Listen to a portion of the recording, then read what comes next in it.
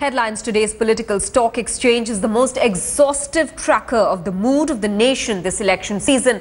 Before Andhra Pradesh and Tamil Nadu go to vote, India Today Group and Cicero's exclusive poll predicts BJP's southern surge to continue. Here are the findings of the southern edition of our opinion poll.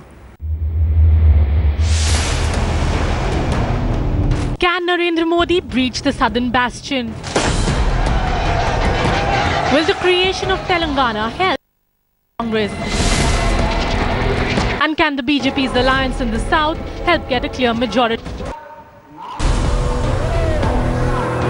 With Tamil Nadu and Andhra Pradesh all set to go to polls, an India Today Group Cicero poll has estimated that the BJP will be a gainer in the while Jayalalithaa is expected to come out on tops in Tamil Nadu, the BJP is 15% votes.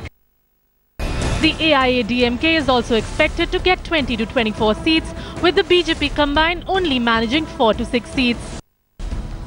In Andhra Pradesh, however, the BJP's alliance with the TDP is expected to pay rich dividends. According to the India Today Cicero poll, BJP is expected to get 30% votes in Andhra Pradesh, with the Congress losing 39% of its votes and managing only 16%. The BJP-TDP alliance is predicted to get 17 to 21 seats.